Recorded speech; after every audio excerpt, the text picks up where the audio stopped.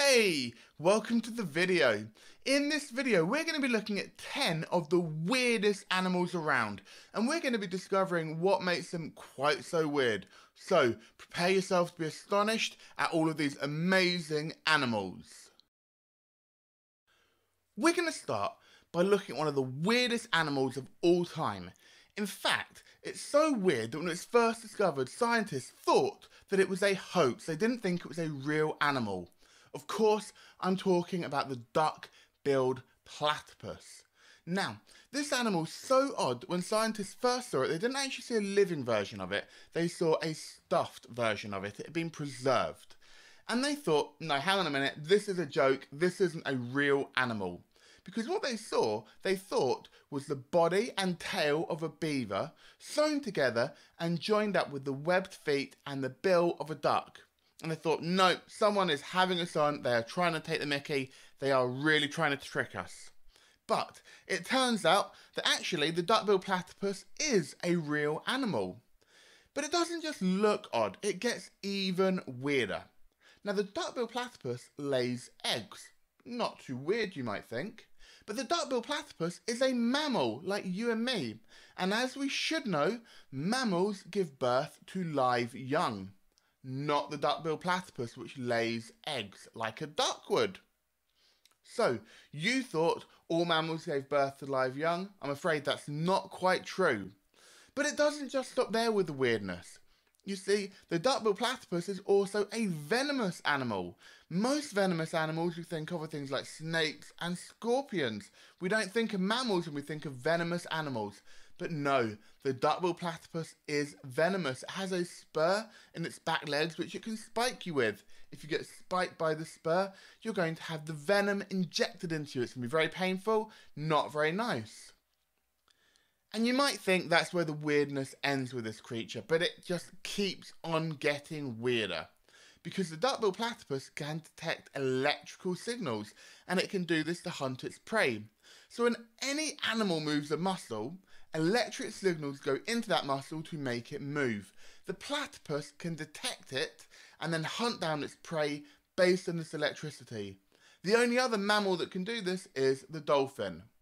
Now, if you thought we're done with the weirdness, there is still one final weird thing about the platypus. It kind of glows in the dark. If you put it under ultraviolet light, it glows with a greenish blue colour. The platypus, truly a weird and odd animal. Well, the duck-billed platypus is so odd that I'm not sure it's going to be possible to top it in terms of oddness and weirdness. So we're going to go for perhaps a less odd animal, but a far cuter one, in the wonderfully named pink fairy armadillo. Now these are the smallest armadillos that we know about, and they're a type of mammal that have a protective shell. Now that is very odd. Mammals generally do not have shells. We have skin, but the armadillo has a shell covering its skin. But what makes the pink fairy armadillo especially weird is that unlike other species of armadillo, it's got a covering of fur. So other armadillo don't have fur, but the pink fairy armadillo has a shell and it's covered with fur. And this is really, really important for it because it helps it to control its temperature. It also means that it can't go out in the rain, as its fur getting wet is going to cause it to get far too cold and it's going to get hypothermia. The poor little thing. But it's cute. Okay, let's leave the undeniable cuteness of the pink fairy armadillo behind us and let's go for something that's a little bit less cute and cuddly. Well, unless you happen to like giant crustaceans, in which case, who am I to judge? But our next animal is the Japanese spider crab, and it is an absolute monster of a crab, and it's their size that makes them so impressive. They have the largest leg span of any arthropod. Now, if you don't know what an arthropod is, or what a crustacean is, then why don't you check out our videos on the animal kingdom and classifying living things, and you'll find out what these things are. But for our Japanese spider crab, its leg span is huge. It's getting close to about 4 meters, which is absolutely giant. It is far bigger than any other arthropod. But it's not just the length of these leg spans that makes these crabs so impressive. They can weigh up to 20 kilograms. So you're not going to want to get caught by their pincers. It is a truly odd and giant creature. We're going to stay in the oceans for our next weird creature. And let's be honest, there are lots of very, very weird creatures in the ocean. But few of them are visually more stunning than the mantis shrimp. Although the name itself is a bit misleading because it's not actually a shrimp. Now, what makes this animal so weird, however, isn't that it's colourful or that it's badly named, it's that it has the strongest punch of any animal. And they're incredibly aggressive and territorial animals too, so they like to punch things. And their front legs are essentially clubs that are tucked under its body. And when these animals are threatened, they can whip out these clubs, these appendages, at around 25 meters per second, which is incredibly fast, doing massive damage. And in fact, they exert so much force that the force they give out is about 100 times bigger than the mantis shrimp actually weighs. And in fact, they're so strong that if you put one of them in an aquarium with a nice strong glass wall keeping everything in, the punch from the mantis shrimp is strong enough to break the aquarium itself. And if you're unlucky enough to be hit by one of these things, it's going to leave a nasty bruise, perhaps even leave a bit of a cut. Not something you want to be messing with. Looks awesome, but it's incredibly strong and incredibly odd. Okay, we're going to be staying in the water for our next weird creature, but we're going to be moving from salt water into fresh water for this rather bizarrely named creature called the axolotl. Now, these creatures are odd for a number of reasons, and in fact, it might be one of the few creatures on this list that can challenge the duck-billed platypus for the oddest creature. Now, the first really odd thing about them is that they are amphibians that reach adulthood without going through metamorphosis. Now, if you think about amphibians that are common like frogs, once they hatch from their eggs, they start off life as tadpoles. And these tadpoles have gills, a bit like fish. And eventually, they metamorphose into frogs. So they change quite a lot from a tadpole to a frog, and they lose their gills. Now, axolotls never go through this process. And when they reach adulthood, they still have their gills. So they are amphibians that are adults with gills. Pretty odd. But that's nowhere near close to the most bizarre thing about them. No, an axolotl has an amazing ability to heal itself when it gets hurt.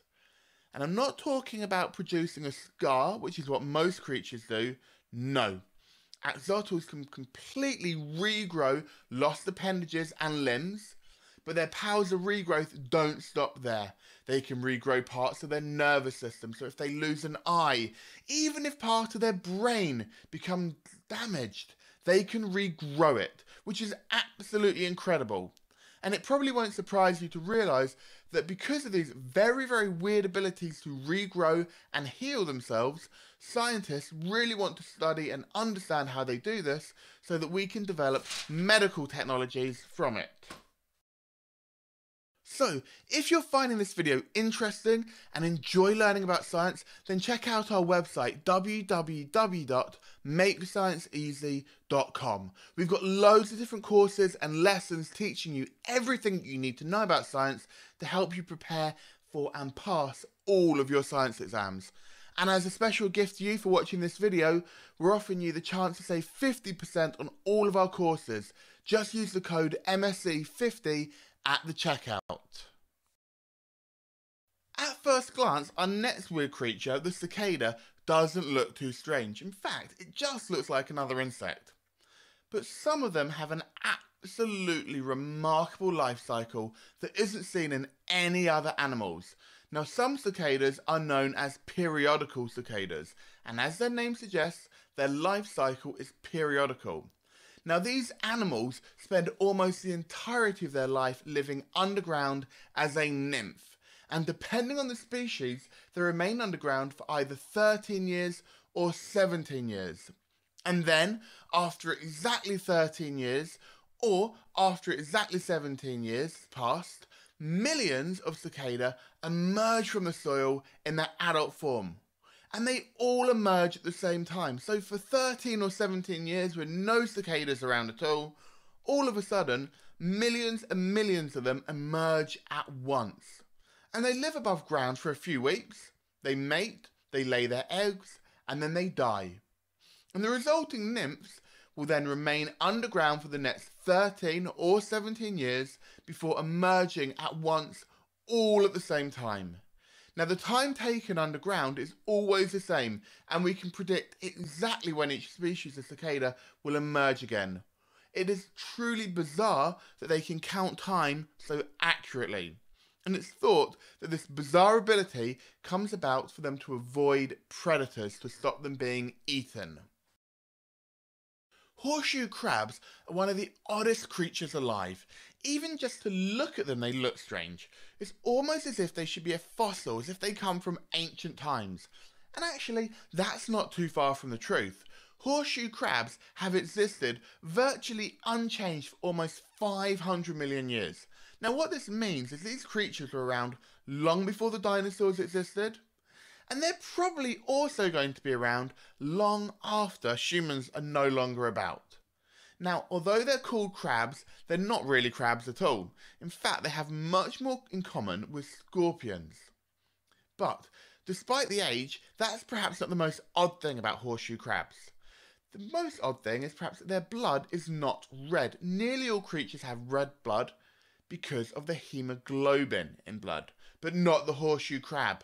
Their blood is blue because their blood doesn't contain iron and hemoglobin, but it contains copper, so it has a totally different compound in it.